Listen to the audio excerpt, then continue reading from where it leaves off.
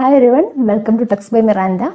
We will learn ISTQB series in the 5th module on test management. Defect management, test plan, test strategy, role of a tester, role of a test manager. In management side, this module cover. If you channel channel subscribe, bell icon press videos like നിങ്ങളുടെ സജഷൻസും അഭിപ്രായങ്ങളും കമന്റ്സും എല്ലാം comments ആയിട്ട് message ആയിട്ട് അറിയിക്കുക. അപ്പോൾ നമുക്ക് start ചെയ്യാം. 5th മൊഡ്യൂളാണ് test management. ഇതിൽ നമ്മൾ പഠിക്കാൻ വേണ്ടി പോകുന്നത് configuration management, defect management, defect report, test strategy, test plan, test summary report, പിന്നെ Rolls of tester, test manager ഒക്കെയാണ്. ഇങ്ങനെ കുറച്ച് കാര്യങ്ങളാണ് പഠിക്കുന്നത്. മാനേജ്മെന്റ് സൈഡിൽ നിന്നുള്ള കാര്യങ്ങളായിരിക്കും ഈ മൊഡ്യൂൾ കവർ ചെയ്യുക. Okay, അപ്പോൾ ആദ്യം നമുക്ക് നോക്കാം എന്താണ് independent testing. Independent testing means നമ്മുടെ പ്രൊജക്റ്റിൽ ഇൻവോൾവ് ആയിരിക്കുന്ന ആൾക്കാർ അല്ലാണ്ട് പുറമേ നിന്നുള്ള എക്സ്റ്റേണൽ പീപ്പിളിനെ വെച്ച് ടെസ്റ്റ് ചെയ്യുന്ന പ്രോസസ്സാണ് ഇൻഡിപെൻഡൻറ്റ് ടെസ്റ്റിംഗ് എന്ന് പറയുന്നത്. ഈ ഡിഗ്രീസ് ഓഫ് ഇൻഡിപെൻഡൻറ്റ് ടെസ്റ്റിങ്ങിനകത്ത് എന്തൊക്കെയാണ് വരുന്നതാണ് ഇവിടെ ലിസ്റ്റ് ഔട്ട് ചെയ്തേക്കുന്നത്. ഫസ്റ്റ് ഡിഗ്രി എന്ന് പറഞ്ഞാൽ അതായത് സ്റ്റാർട്ട് ചെയ്ത് low level of independence to high ലെവലാണ് കൊടുത്തേക്കുന്നത്. സോ നോ ഇൻഡിപെൻഡൻറ്റ് ടെസ്റ്റേഴ്സ് എന്നുള്ളതാണ് ലോ ലെവൽ ഇൻഡിപെൻഡൻസ് എന്ന് പറഞ്ഞാൽ. അത് ഇൻഡിപെൻഡൻറ്റ് ടെസ്റ്റേഴ്സ് ഒന്നും ഇല്ല എന്നുള്ള കേസിൽ. പിന്നെ independent developers or testers within the development ടീമിൽ തന്നെ അല്ലെങ്കിൽ ഓർ ദ സെയിം പ്രൊജക്ട് ടീമിൽ നിന്നുള്ള ആൾക്കാർ വരുന്നത്. മൂന്നാമത്തെ ഡിഗ്രി ഓഫ് ഇൻഡിപെൻഡൻറ്റ് എന്ന് പറഞ്ഞാൽ independent test team or group within the organisation ഉള്ളിൽ തന്നെ ആയിരിക്കും. ഒരു പ്രൊജക്റ്റിന് നമ്മുടെ സെയിം പ്രൊജക്റ്റ് തന്നെ വേണമെന്നില്ല, പക്ഷേ same ഉള്ളിലുള്ളവരായിരിക്കാം. Fourth വണ്ണാണ് independent testers from the business organization or user community or with specializations in specific test types. അതായത് ബിസിനസ് ഓർഗനൈസേഷൻ അല്ലെങ്കിൽ യൂസർ കമ്മ്യൂണിറ്റി അങ്ങനെയൊക്കെയുള്ള ഭാഗത്തു നിന്ന് വരുന്ന ടെസ്റ്റേഴ്സാണ് ഈ ഒരു ഫോർത്ത് കാറ്റഗറി വരുന്നത്. Last വണ്ണാണ് external to the organisation, അതായത് നമ്മുടെ കമ്പനിയുടെ പുറത്തു നിന്നുള്ള ആൾക്കാർ ടെസ്റ്റ് ചെയ്യുന്നതാണ് ലാസ്റ്റ് ലെവൽ ഓഫ് ഇൻഡിപെൻഡൻസ് എന്ന് പറയുന്നത്. ഓക്കെ, പിന്നെ the way in which independence of testing is implemented various depending on the software development life cycle model. നമ്മൾ already different life cycle models പഠിച്ചു. അപ്പോൾ ഓരോ ലൈഫ് സൈക്കിൾ മോഡലിനെ depend ചെയ്തിരിക്കും അത് ഏത് രീതിയിലുള്ള ഇൻഡിപെൻഡൻസ് ആണ് ഇംപ്ലിമെൻറ്റ് ചെയ്യുക എന്നുള്ളത്. പിന്നെ ഇൻഡിപെൻഡൻസ് ടെസ്റ്റിൻ്റെ കുറച്ച് ബെനിഫിറ്റ്സും ഡ്രോബാക്സും കൊടുത്തിട്ടുണ്ട്. ജസ്റ്റ് ഒന്ന് വായിച്ചു നോക്കുക. പിന്നെ അടുത്ത ഇമ്പോർട്ടൻ്റ് ആയ കാര്യമാണ് task of A test manager and ടെസ്റ്ററാണ്. ആദ്യം ടെസ്റ്റ് മാനേജറിനെ കുറിച്ചാണ് പറയുന്നത്. ടെസ്റ്റ് മാനേജർ എന്ന് പറഞ്ഞാൽ അയാൾക്കായിരിക്കും ഓവറോൾ റെസ്പോൺസിബിലിറ്റി, നമ്മുടെ ആ ഒരു ടെസ്റ്റിങ്ങിൻ്റെ കംപ്ലീറ്റ് റെസ്പോൺസിബിലിറ്റി വരുന്നത് ടെസ്റ്റ് മാനേജർക്കായിരിക്കും. അയാൾ കൂടുതൽ ടെക്നിക്കലായിട്ടുള്ള കാര്യങ്ങൾ ഇൻവോൾവ് ആകുന്നതിന് പകരമായിട്ട് കൂടുതൽ മാനേജ്മെൻറ്റ് സൈഡിൽ നിന്നായിരിക്കും വർക്ക് ചെയ്യുന്നത്. അതാണ് ടെസ്റ്റ് മാനേജർ. ടെസ്റ്റ് മാനേജർ ടാസ്ക്കാണ് ഇവിടെ ലിസ്റ്റ് ഔട്ട് ചെയ്തിരിക്കുന്നത്.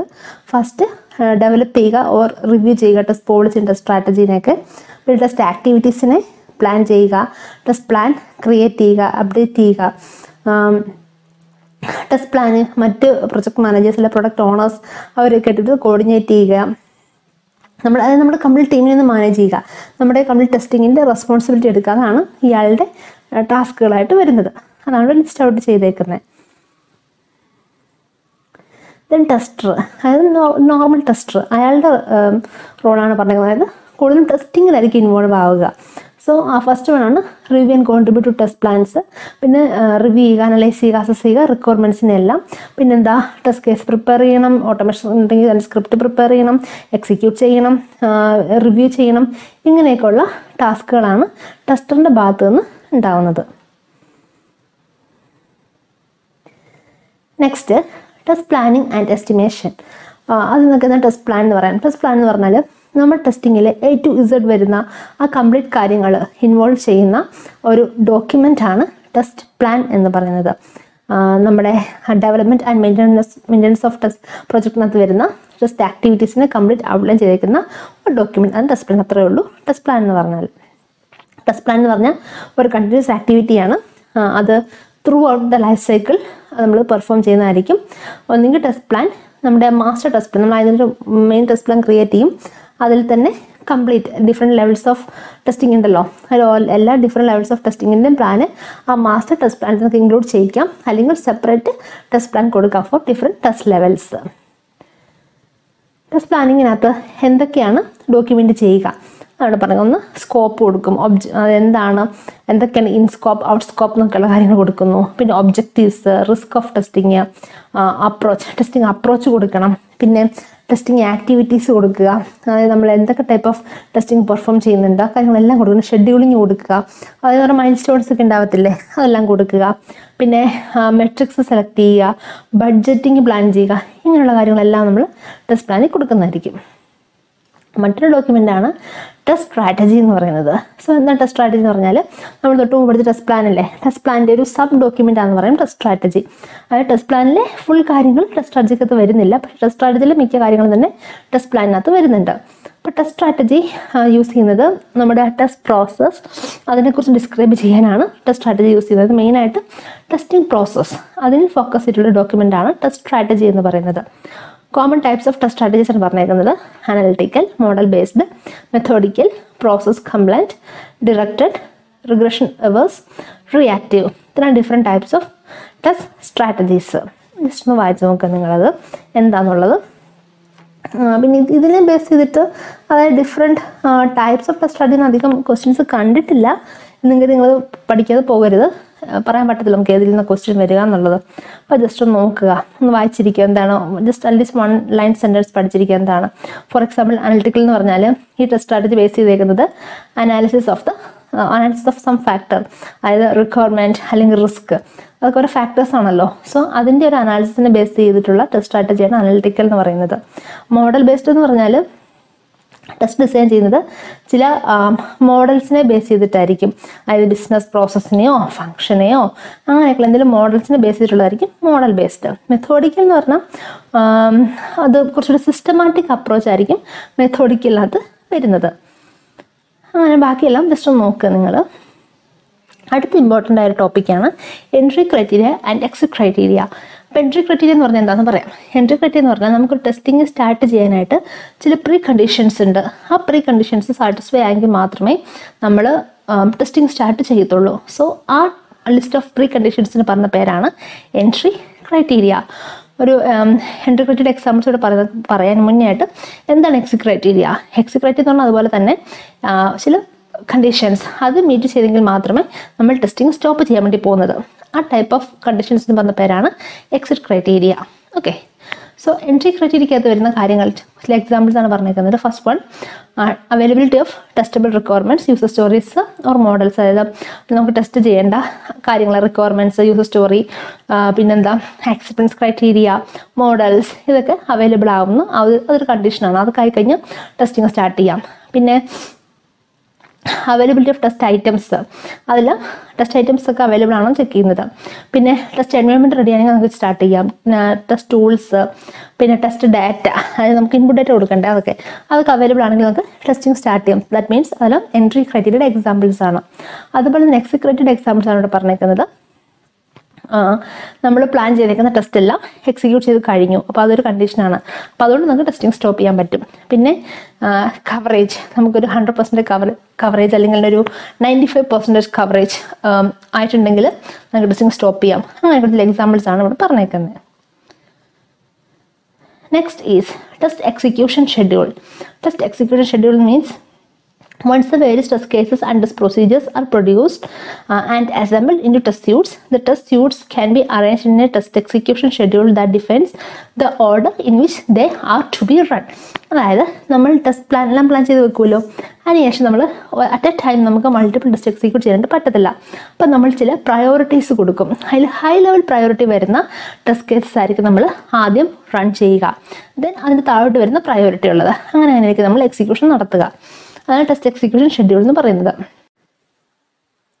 Next topic is factors influencing the test effort. അതിന് മുന്നേറ്റം എന്താണ് ടെസ്റ്റ് എഫോർട്ട് എന്ന് പറയാം. ടെസ്റ്റ് റിലേറ്റഡ് വർക്ക് ഉണ്ട്, നമ്മൾ ടെസ്റ്റിംഗിനകത്ത് വരുന്ന ആക്ടിവിറ്റീസ്, ആ കംപ്ലീറ്റ് ആക്ടിവിറ്റീസ് പെർഫോം ചെയ്യാനായിട്ട് വേണ്ടി വരുന്ന എഫോർട്ട്, അതിൻ്റെ എസ്റ്റിമേഷനാണ് ടെസ്റ്റ് എഫോർട്ട് എസ്റ്റിമേഷൻ എന്ന് പറയുന്നത്. ഓക്കെ, അപ്പോൾ ഈ ടെസ്റ്റ് എഫോർട്ട് എസ്റ്റിമേഷന് ഓരോ പ്രോജക്റ്റിനും ഡിഫറെൻ്റ് ആയിരിക്കും. അപ്പോൾ ഡിഫറെൻറ്റ് ഫാക്ടേഴ്സ് ഉണ്ട് ടെസ്റ്റ് എഫോർട്ട് എസ്റ്റിമേഷനെ എന്താ പറയുക, എഫോർട്ട് എസ്റ്റിമേഷനെ ഹെൽപ്പ് ചെയ്യുന്ന അല്ലെങ്കിൽ ഇൻഫ്ലുവൻസ് ചെയ്യുന്ന ഡിഫറെൻറ്റ് ഫാക്ടേഴ്സ് ഉണ്ട്. അതെന്തൊക്കെയാണെന്നാണ് ഇവിടെ പറയുന്നത്. അപ്പോൾ ഡിഫറെൻറ്റ് കാറ്റഗറീസ് ആയിട്ടാണ് ക്യാരക്ടറിസ്റ്റിക്സിനെ കൊടുത്തേക്കുന്നത്. First കാറ്റഗറിയാണ് product characteristics.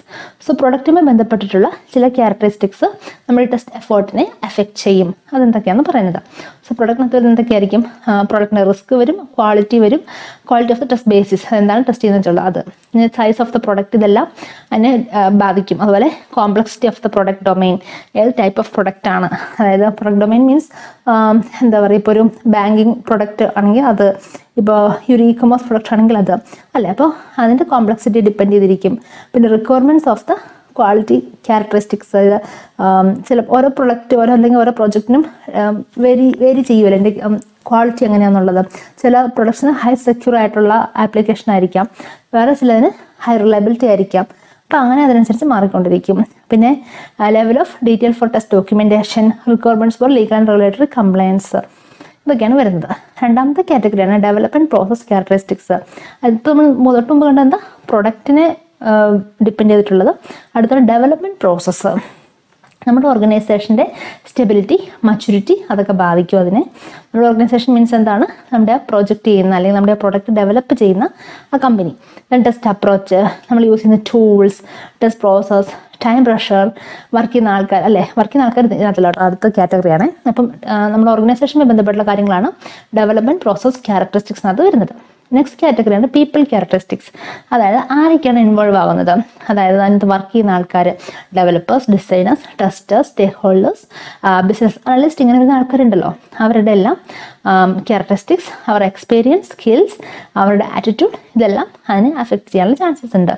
പിന്നെ ടെസ്റ്റ് റിസൾട്ട് എന്നുള്ള കാറ്റഗറിയാണ്. ടെസ്റ്റ് റിസൾട്ടിനകത്ത് വരുന്നത് നമ്മൾ ഫൈൻഡ് ഔട്ട് ചെയ്ത ഡിഫക്ട്സിൻ്റെ സിവിയറിറ്റിയും പ്രയോറിറ്റിയൊക്കെ അതിനകത്ത് വരും. പിന്നെ amount of re work required, ഇതൊക്കെ ആയിരിക്കും influencing factors of test effort എന്ന് പറയുന്നത്. അടുത്തത് ടെസ്റ്റ് എസ്റ്റിമേഷൻ ടെക്നിക്സ്. നമുക്ക് ടെസ്റ്റ് എഫേർട്ട് രണ്ട് രീതിയിൽ നമുക്ക് എസ്റ്റിമേറ്റ് ചെയ്യാം, രണ്ട് ടെക്നിക്സ് യൂസ് ചെയ്യാം. First one is metric based technique, second one is expert based technique.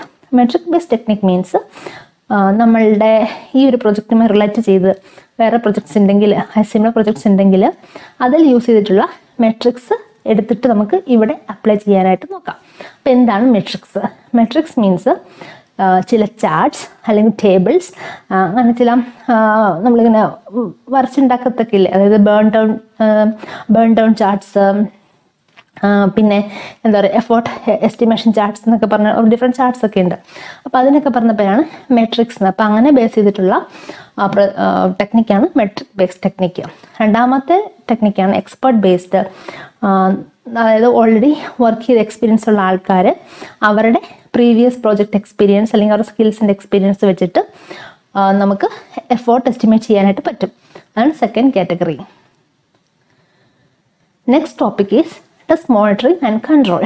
Test മോണിറ്ററിങ്ങിൻ്റെ purpose എന്താണ്? To gather information and provide feedback and visibility about test activities.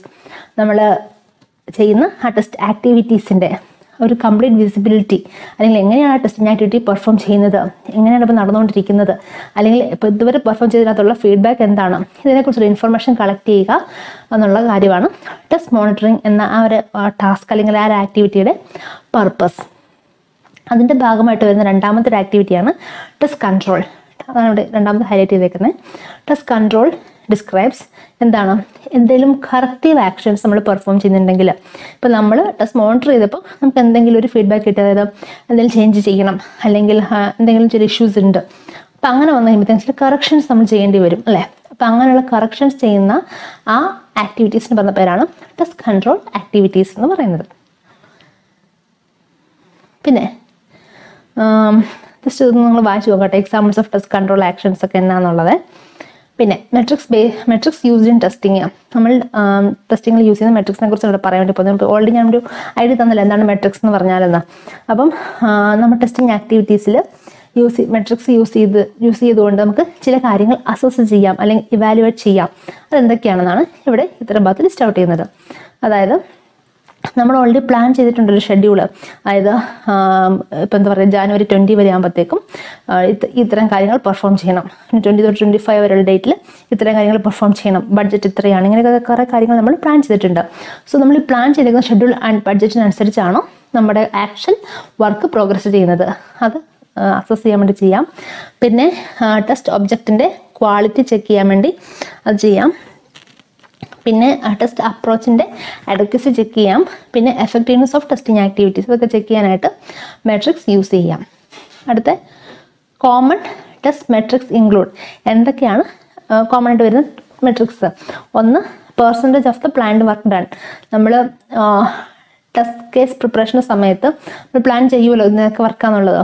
അപ്പോൾ അത് എത്ര പെർസെൻറ്റേജ് കംപ്ലീറ്റ് ആയിട്ടുണ്ട്, അതൊരു മെട്രിക്സ് ആണ്. പിന്നെ മറ്റൊരു മെട്രിക്സ് ആണ് ടെസ്റ്റ് എൻവയോൺമെൻറ്റ് പ്രിപ്പറേഷനകത്ത് എന്തുമാത്രം വർക്ക് കംപ്ലീറ്റ് ചെയ്തിട്ടുണ്ട്, അതൊരു മെട്രിക്കാണ്. പിന്നെ test case execution, defect information, test coverage, ഇങ്ങനെയൊക്കെ വരുന്ന കാര്യങ്ങളെല്ലാം മെട്രിക്സിനകത്ത് വരുന്നതാണ്.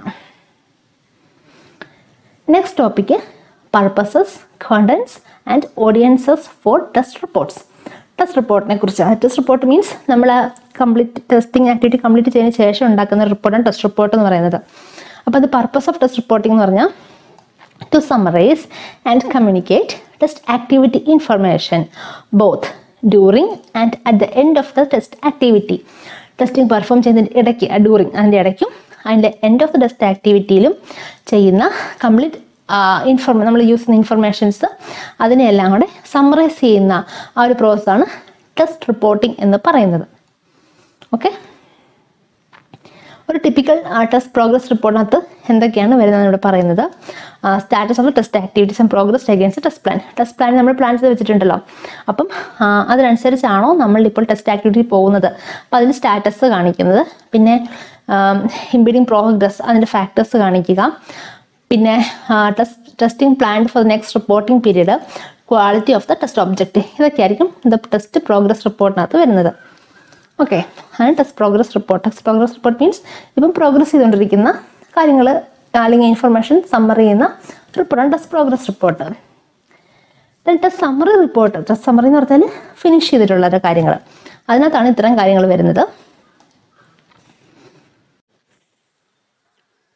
Next topic is configuration management. Configuration management എന്താണ്? അതായത് പർപ്പസ് ഓഫ് കോൺഫിഗറേഷൻ മാനേജ്മെൻറ്റ് എന്ന് പറഞ്ഞിട്ടുണ്ടെങ്കിൽ സിസ്റ്റത്തിൻ്റെ അല്ലെങ്കിൽ നമ്മുടെ ആപ്ലിക്കേഷൻ്റെ അല്ലെങ്കിൽ ആ ഒരു കമ്പോണൻറ്റിൻ്റെ മെയിൻ്റനൻസ് ആക്ടിവിറ്റീസ്, അല്ലെ നമ്മൾ ഡെവലപ്പ് ചെയ്തിട്ട് ശേഷം വരുന്ന മെയിൻ്റനൻസ് വരുമല്ലോ, ആ ആക്ടിവിറ്റീസിന് മാനേജ് ചെയ്യുന്ന ആ ഒരു പ്രോസസ്സാണ് കോൺഫിഗറേഷൻ മാനേജ്മെൻറ്റ് എന്ന് പറയുന്നത്. ഒരു ടെസ്റ്റിംഗ് പ്രോസസ്സിനെ പ്രോപ്പർലി സപ്പോർട്ട് ചെയ്യാനായിട്ട് കോൺഫിഗറേഷൻ മാനേജ്മെൻറ്റിൽ വരുന്ന കാര്യങ്ങൾ എന്തൊക്കെയാണെന്നാണ് ഇവിടെ ലിസ്റ്റ് ഔട്ട് ചെയ്തിരിക്കുന്നത്. ഫസ്റ്റ് വൺ, എല്ലാ ടെസ്റ്റ് ഐറ്റും യൂണിക്കലി ഐഡൻറ്റിഫൈ ചെയ്തിരിക്കണം. വേർഷൻ കൺട്രോൾഡ് എന്ന് പറഞ്ഞിട്ടുണ്ടെങ്കിൽ നമ്മൾ ഈവൻ ഡോക്യുമെൻറ്റേഷൻ ആണെങ്കിലും ആപ്ലിക്കേഷൻ ഡെവലപ്മെൻറ്റ് ആണെങ്കിലും എല്ലാത്തിനും വേർഷൻസ് ഉണ്ടായിരിക്കും. സിംപ്ലിഫൈ ചെയ്ത് പറഞ്ഞു കഴിഞ്ഞാൽ ഇപ്പോൾ നമ്മൾ വാട്സപ്പ് യൂസ് ചെയ്യുന്നവരാണല്ലേ, വാട്സപ്പിൽ 1.1 ഒരു വെർഷൻ വന്നു, കുറച്ച് കഴിയുമ്പോൾ 1.2 വരും, അല്ല അങ്ങനെ ഓരോ വേർഷൻസ്. അതായത് പഴയതിനെക്കാട്ടിൽ എന്തെങ്കിലുമൊക്കെ അപ്ഡേഷൻസോ ചേഞ്ചസോ മോഡിഫിക്കേഷൻസോ ഒക്കെ ആയിട്ട് പുതിയ പുതിയ വേർഷൻസ് വരും. അതുപോലെ തന്നെ നമ്മൾ ടെസ്റ്റ് ഐറ്റംസിലും നമ്മൾ modifications വരുന്നതനുസരിച്ച് versions മാറ്റിക്കൊണ്ടിരിക്കും. So version കൺട്രോളിലായിരിക്കണം, changes എല്ലാം ട്രാക്ക് ചെയ്തിരിക്കണം. രണ്ടാമത്തെ പോയിൻ്റാണ് എല്ലാ ഐറ്റംസ് ഓഫ് ടെസ്റ്റ് വെയറും ആ ടെസ്റ്റ് ചെയ്യുന്ന ഐറ്റംസ് അതെല്ലാം uniquely identified version control track four changes related to each other and related to versions of the test item so that traceability can be maintained through out the test process. Traceability maintain ചെയ്യാനായിട്ട് ഇതെല്ലാം നമ്മൾ controllable ആയിരിക്കണം, means എല്ലാം identify ചെയ്തിരിക്കണം. അടുത്ത point, എല്ലാ identified ഡോക്യുമെൻറ്റ്സും അതുപോലെ software ഐറ്റംസും റെഫറൻസ് ചെയ്തിരിക്കണം. Reference and അംബിഗ്വസ്ലി in test documentation, duplications ഒന്നും ഇല്ലാണ്ട്, അംബിഗ്വിറ്റി ഒന്നും ഇല്ലാണ്ട് എല്ലാം റെഫർ ചെയ്തിരിക്കണം. ഇത്രയാണ് കോൺഫിഗറേഷൻ മാനേജ്മെൻറ്റ് പറഞ്ഞേക്കുന്നത്. Next is risk and testing ആണ്. റിസ്ക് എന്ന് പറഞ്ഞിട്ടുണ്ടെങ്കിൽ നമ്മുടെ ആപ്ലിക്കേഷനെ എന്തെങ്കിലും സാഹചര്യങ്ങൾ വഴി എന്തെങ്കിലും ഫെയിലേഴ്സ് ഉണ്ടാകാനുള്ള ചാൻസസ് ഉണ്ടെങ്കിൽ ആ ഒരു പോസിബിലിറ്റിക്ക് പറഞ്ഞ പേരാണ് റിസ്ക് എന്ന് പറയുന്നത്, അല്ലേ. ദെൻ 2 ടൈപ്പ് ഓഫ് റിസ്ക് ആണുള്ളത്, product risk and project risk. Product risk എന്ന് പറഞ്ഞിട്ടുണ്ടെങ്കിൽ നമ്മുടെ ആ ഒരു വർക്ക് പ്രൊഡക്റ്റിൽ റിലേറ്റഡ് ആയിട്ടുള്ള റിസ്കുകളാണ് വരുന്നത്. വർക്ക് പ്രൊഡക്റ്റ് എന്ന് പറഞ്ഞാൽ സ്പെസിഫിക്കേഷൻസ് അല്ലെങ്കിൽ റിക്വയർമെൻറ്റ്സ്, കോമ്പോണൻറ്റ്, സിസ്റ്റം, ടെസ്റ്റ്, ഇതിലൊക്കെ വരുന്ന വീഴ്ചകൾ അല്ലെങ്കിൽ ഫെയിലേഴ്സ്, അതാണ് പ്രോഡക്റ്റ് റിസ്ക് എന്ന് പറയുക. പ്രൊഡക്റ്റ് റിസ്ക് എന്ന് പറയുന്ന മറ്റൊരു പേരാണ് quality risk. Examples of product risk ആണ് ഇവിടെ ലിസ്റ്റ് ഔട്ട് ചെയ്തിരിക്കുന്നത് കേട്ടോ, ജസ്റ്റ് ഒന്ന് വായിച്ചു നോക്കാം. Next project risk. Project risk means നമ്മുടെ പ്രൊജക്റ്റുമായി ബന്ധപ്പെട്ടുള്ള ഫെയിലിയേഴ്സ്, നമ്മുടെ പ്രൊജക്റ്റിൽ വരുന്ന ഫെയിലേഴ്സ്. അതാണ് പ്രോജക്റ്റ് റിസ്ക്. പ്രോജക്റ്റ് റിസ്ക് തന്നെ നമുക്ക് ഡിഫറെൻറ്റ് രീതിയിൽ ക്ലാസിഫൈ ചെയ്യാം. First one project issue. അതായത് പ്രൊജക്റ്റിൽ വരുന്ന ഇഷ്യൂസ് വഴി, അതായത് ടാസ്ക് കംപ്ലീറ്റ് ചെയ്യാൻ പറ്റിയില്ല, അല്ലെങ്കിൽ ഡിലേ ഉണ്ടാവുന്നത്, അല്ലെങ്കിൽ ഡെവലപ്മെൻറ്റ് ആക്ട് ലേറ്ററായിട്ട് വരുന്ന ചേഞ്ചസ്, ഇതൊക്കെ പ്രോജക്റ്റ് ഇഷ്യൂസിൽ വരുന്നതായിരിക്കും. രണ്ടാമത്തെ ടൈപ്പ് ഓഫ് പ്രൊജക്റ്റ് ഇഷ്യൂ ആണ് ഓർഗനൈസേഷണൽ ഇഷ്യൂസ്. അതായത് ഓർഗനൈസേഷൻ അല്ലെങ്കിൽ കമ്പനിയുടെ ഭാഗത്തു നിന്നുണ്ടാകുന്ന ഇഷ്യൂസാണ് ഓർഗനൈസേഷണൽ ഇഷ്യൂസ്. അടുത്തത് political issues. That means developers or testers അല്ലെങ്കിൽ സ്റ്റേക്ക് ഹോൾഡേഴ്സ് ഇവരുടെയൊക്കെ ആറ്റിറ്റ്യൂഡ് അല്ലെങ്കിൽ കമ്മ്യൂണിക്കേഷൻ ഇങ്ങനെയൊക്കെയുള്ള കാര്യങ്ങളിലുണ്ടാകുന്ന ഫെയിലേഴ്സ് അല്ലെങ്കിൽ അതിലുണ്ടാകുന്ന ആ തെറ്റുകൾ, കുറവുകളൊക്കെ അതൊക്കെയാണ് പൊളിറ്റിക്കൽ ഇഷ്യൂസിനകത്ത് വരിക. അടുത്ത ടെക്നിക്കൽ ഇഷ്യൂസ് എന്ന് പറഞ്ഞാൽ റിക്വയർമെൻറ്റ്സ് കറക്റ്റായിട്ട് സ്പെസിഫൈ ചെയ്തിട്ടില്ല, അല്ലെങ്കിൽ നമ്മൾ ചെയ്ത കോഡിലുണ്ടാകുന്ന എന്തെങ്കിലും മൈന്യൂട്ട് ചേഞ്ചസ് അല്ലെങ്കിൽ ഇഷ്യൂസ്, പുവർ ഡിഫക്റ്റ് മാനേജ്മെൻറ്റ്, ഇതൊക്കെ ടെക്നിക്കലി വരുന്ന കാര്യങ്ങൾ, അതൊക്കെ ടെക്നിക്കൽ ഇഷ്യൂസ് വരും. പിന്നെ സപ്ലയർ ഇഷ്യൂസ് എന്ന് പറഞ്ഞാൽ തേർഡ് പാർട്ടിയിലുണ്ടാകുന്ന ഫെയിലിയേഴ്സ്, അതായത് എന്തെങ്കിലും ബാങ്ക്രപ്റ്റ് ഉണ്ടാവുക, പ്രൊഡക്റ്റിലെ സർവീസ് നമുക്ക് കറക്റ്റ് ഡെലിവറി ചെയ്യാൻ പറ്റാതെ വരിക, ഇങ്ങനെയൊക്കെ വരുന്നതാണ് സപ്ലയർ ഇഷ്യൂസ് എന്ന് പറയുന്നത്. Next topic is risk based testing and product quality. Risk use ചെയ്യുവാണെങ്കിൽ, റിസ്ക് ബേസ്ഡ് ടെസ്റ്റിംഗ് ആണെങ്കിൽ നമ്മൾ ടെസ്റ്റിങ്ങിൽ അതിൻ്റെ എഫേർട്ടിനെ ആയിരിക്കും നമ്മൾ കൂടുതൽ ഫോക്കസ് ചെയ്യുക. അപ്പോൾ ഒരു റിസ്ക് ബേസ്ഡ് ടെസ്റ്റ് ചെയ്യുവാണെങ്കിൽ നമുക്ക് ഡിസൈഡ് ചെയ്യാൻ പറ്റും എവിടെ നിന്ന് എങ്ങനെ എപ്പം സ്റ്റാർട്ട് ചെയ്യണം ടെസ്റ്റിങ്, അതുപോലെ ഏതൊക്കെ ഏരിയാസിലാണ് കൂടുതൽ ടെസ്റ്റിങ്ങിന് അറ്റൻഷൻ കൊടുക്കേണ്ടി വരുന്നത്, ഇങ്ങനെയൊക്കെയുള്ള കാര്യങ്ങൾ ഫോക്കസ് ചെയ്യുന്നതാണ് റിസ്ക് ബേസ്ഡ് ടെസ്റ്റിംഗ് എന്ന് പറയുന്നത്. ഓക്കെ, അപ്പം കുറച്ചുകൂടി പ്രൊഡക്റ്റ് ക്വാളിറ്റി എൻഷുർ ചെയ്യാനായിട്ട് പറ്റും if you are using risk based testing. ഒരു റിസ്ക് ബേസ്ഡ് ടെസ്റ്റിംഗ് അപ്രോച്ചിലാണെങ്കിൽ അവിടെ പ്രൊയാക്റ്റീവ് ഓപ്പർച്യൂണിറ്റീസ് കൊടുക്കുന്നുണ്ട്. ദാറ്റ് മീൻസ് നമുക്ക് ലെവൽ ഓഫ് റിസ്ക് കുറയ്ക്കാനുള്ള ആക്ടിവിറ്റീസ്. ഒരു risk based അപ്രോച്ചിൽ results of product risk analysis R use to.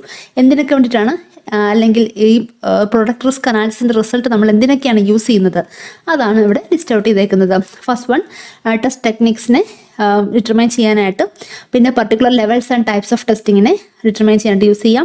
പിന്നെ testing എവിടെ എന്തോരം ക്യാരി ഔട്ട് ചെയ്യേണ്ടി വരുന്നോ അത് ഡിറ്റർമൈൻ ചെയ്യുന്നു. പിന്നെ പ്രയോറിറ്റൈസ് ചെയ്യാൻ വേണ്ടി യൂസ് ചെയ്യാൻ പറ്റും. അതുപോലെ ഏതെങ്കിലും ആക്ടിവിറ്റീസ് അഡീഷണലായിട്ട് ക്യാരി ഔട്ട് ചെയ്യേണ്ട ആവശ്യം വരുന്നുണ്ട് to reduce the level of risk. ഇതൊക്കെ നമുക്ക് ഡിറ്റർമൈൻ ചെയ്യാനായിട്ട് റിസ്ക് ബേസ്ഡ് അപ്രോച്ച് യൂസ് ചെയ്യാനായിട്ട് പറ്റും. നെക്സ്റ്റ് ഡിഫക്റ്റ് മാനേജ്മെൻ്റ് ആണ്. വളരെ ഇമ്പോർട്ടൻ്റ് ആണ് ടെസ്റ്റിങ്ങിനകത്ത് വരുന്നത്. ഡിഫക്റ്റ് മാനേജ്മെൻറ്റ് എന്ന് പറഞ്ഞാൽ നമ്മൾ ടെസ്റ്റ് കേസിലും പ്രിപ്പയർ ചെയ്യുന്നത് എന്തിനാണ്, ടെസ്റ്റിങ് ചെയ്തിട്ട് എന്തെങ്കിലും ഇഷ്യൂസ് ഉണ്ടോ അല്ലെങ്കിൽ ഡിഫക്ട്സ് ഉണ്ടോ എന്ന് ഫൈൻഡ് ഔട്ട് ചെയ്യാനായിട്ടല്ലേ. അപ്പോൾ നമ്മൾ വെറുതെ ഇങ്ങനെ ഫൈൻഡ് ഔട്ട് ചെയ്തൊരു നോട്ട് ബുക്കിലൊന്നും എഴുതി വെക്കുകയല്ല ചെയ്യുന്നത്. പകരം എന്ത് ചെയ്യണം, നമ്മളതിനെ പ്രോപ്പറായിട്ട് ലോഗ് ചെയ്യണം.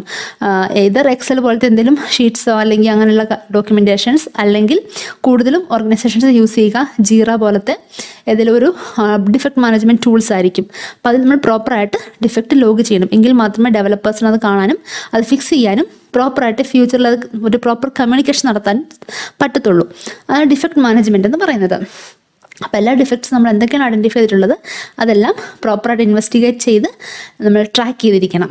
ഓക്കെ, പിന്നെ ചില defects may be false positives ആയിരിക്കാനുള്ള chances ഉണ്ട്. ഓക്കെ, ഫാൾസ് പോസിറ്റീവ്സ് എന്ന് പറഞ്ഞിട്ടുണ്ടെങ്കിൽ ചില ഡിഫക്ട്സ് നോട്ട് ആക്ച്വൽ ഫെയിലേഴ്സ്.